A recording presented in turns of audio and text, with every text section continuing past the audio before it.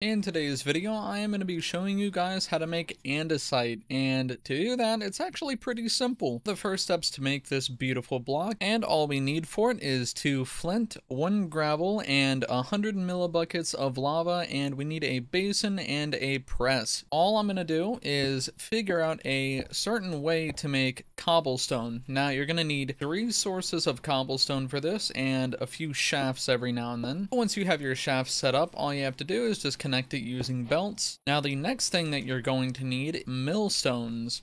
Now for the millstones, if you place them right beside each other, you only need 1 source to power all of them since they have gears in them.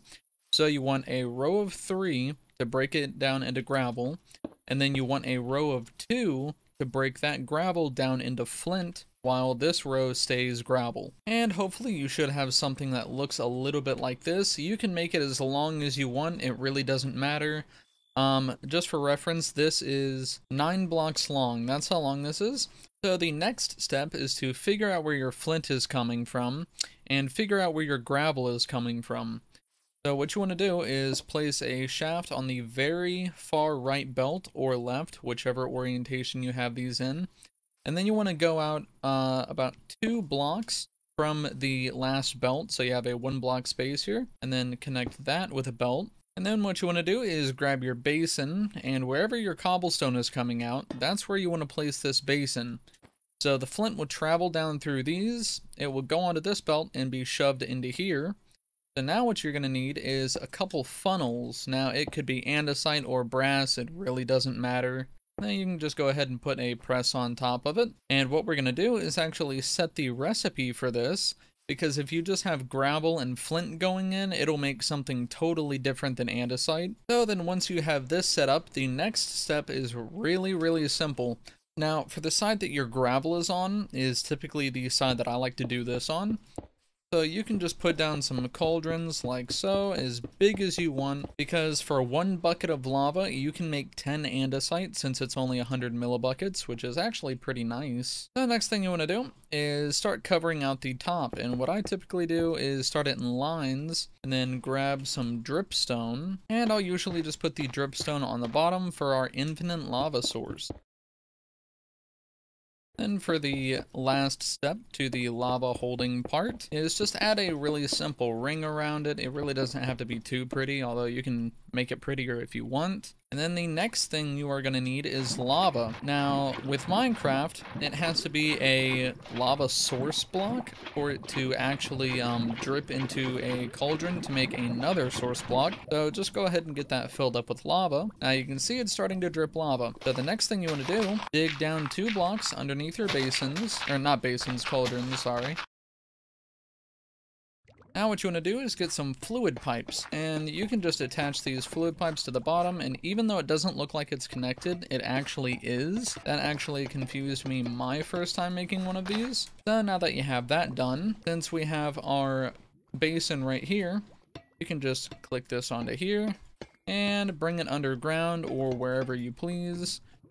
And actually, what you're going to need for this as well is a mechanical pump. So take your mechanical pump, put it on there, and if this arrow is pointing the wrong way, you can just get a wrench and just right click it and it'll put it in the right direction.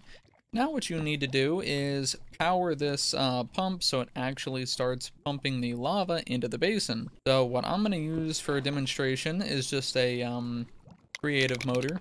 But typically you want this to be as fast as it can be, because see, it's already sucking up lava. So there we go, we already have 1000 millibuckets of lava. So now really all we need to do is just put some funnels on these and power these.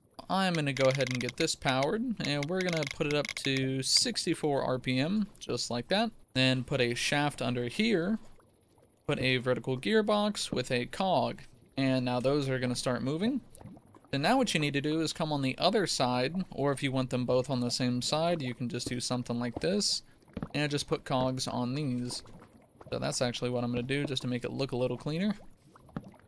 So there we go, now our millstones are being powered, and now we need to power this belt. So this is why you bring it out a couple blocks, unless you want to run this through the ground and, you know, have an empty space under here, but I prefer to just have it like that. So that's spinning the wrong way, so just reverse that. So there we go.